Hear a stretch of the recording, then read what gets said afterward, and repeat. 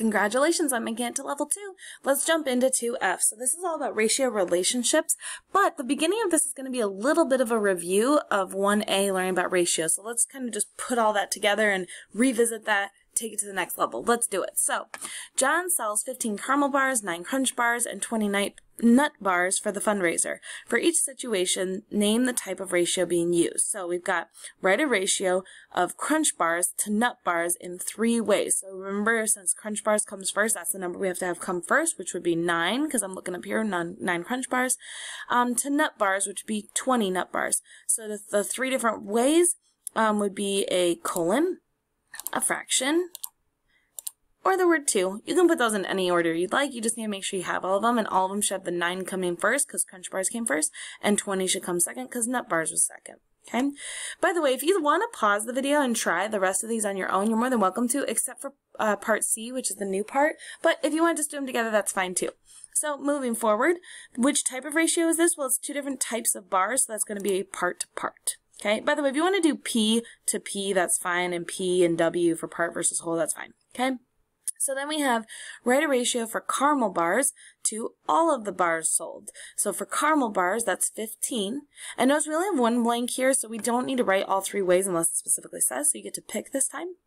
But anyways, we got caramel bars is 15, and it wants all the bars sold. So we need to add up all the bars. Okay, so I'm going to add the 15 and the 20 together first because that's just a little bit easier math. So that's going to be 35.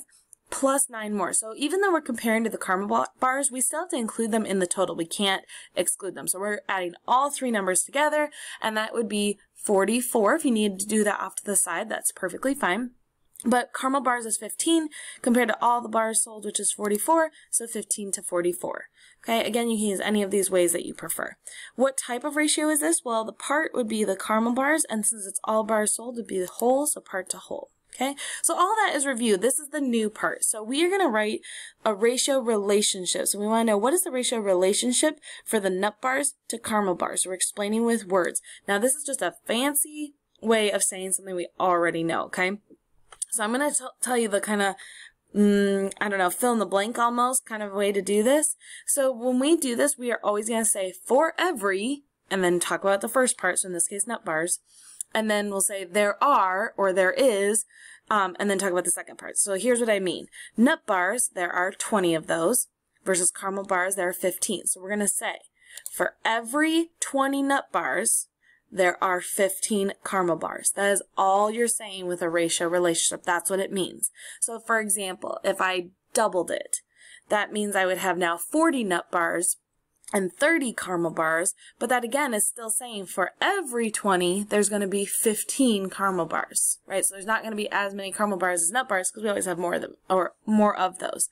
So that's all it means. You're going to have for every, and then talk about the first part, there are, talk about the second part, and it just goes in order just like our ratios have been, okay? That's really it. That's all that means. Let's try one more example. Now, if you want to try this one on your own by pausing the video and then checking with me, you can, but otherwise I'm going to go ahead and go with this one. So it says, students were asked about their favorite color. The responses to the survey are listed on the table below. Answer the following questions about the survey. So here's our students' favorite color survey. We got yellow, red, blue, green, pink, 4, 5, 6, 1, 4. I know that kind of looks like a 7. It's a 1, just so you're aware. So we have ratio. Choose one way to write it. So we don't need to write all 3, we just need 1, and then we want to write the ratio of students who chose pink to total number of students surveyed. Okay, so pink, if we look on our chart, would be 4, so 4 should come first. And then total number of students surveyed, we need to add up all of our numbers.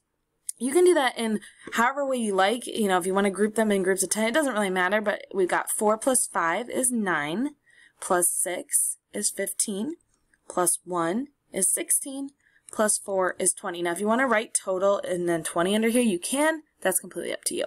But anywho, we are doing pink, which was 4, to total, which is 20. So we want 4 to 20. Write it in the colon, fraction, the word 2, whatever you prefer. And the type of ratio, this would be a part to whole, because part was the students chose pink, 20 was the total. Okay. So now they want us to write the ratio relationships. Remember that was the for every, there are, or there is that we were using last time. For the students who chose blue to students who chose green. So we're going to say for every, and then they said for students who choose blue, so there were 6. So for every 6 students that chose blue, there are, or possibly is, because it says students who chose green is 1. So we're going to say, for every 6 students who chose blue, there is 1 student who chose green. Okay? You want to say there is because there was only 1 this time versus multiple would be there are. Okay, but we're following that same formula. For every there are, or for every there is. Okay, that's it. That's all you need for this video, okay? So you have a scavenger hunt to find ratios around our room that you need to go try. There's a couple that you need to look at, read the directions carefully, and then at the very end, you need to pick one of those to rate a ratio relationship for, and then get a teacher signature. Good luck, have fun, enjoy finding those ratios around our classroom.